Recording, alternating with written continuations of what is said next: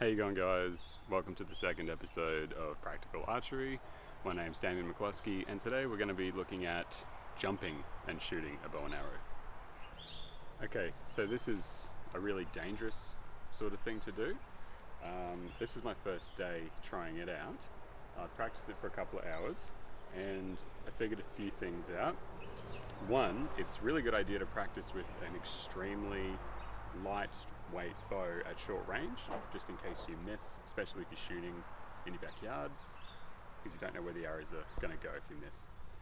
This is a bow that I made out of New Guinea bottle brush, this tree right here. It's very flexible. It's not really good at retaining its form, so it's extremely weak. Another really important thing here is I found that shooting off the right hand side of the bow was the safest and most efficient way to do this. Shooting off the left hand side of the bow, you're more likely, because you're sort of jostling, and if you're moving in midair, you're more likely to do a high draw and potentially shoot somewhere up into the sky, lose your arrow. If it's on the right hand side, you've sort of got a bit more control. The bow is going to potentially knock it down if you're unsure and you freak out in the moment. I also do the pinch draw. The pinch draw gives you 3 fingers on an angle, and then the thumb gives you really good control, so it's just a bit more secure feeling when you're in the air. Center but high.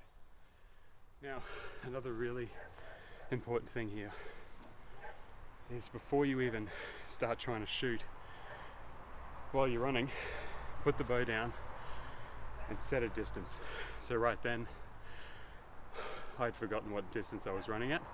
You've got to make sure that you're putting your dominant foot forward. For me, I'm right-handed, right foot dominant. I want to be leaping off that trampoline with my dominant right foot. And if you sort of don't have the distance right, it's a practice thing, you learn to do it subconsciously. But yeah, a lot of that sort of confidence before you shoot is about how you leave the ground.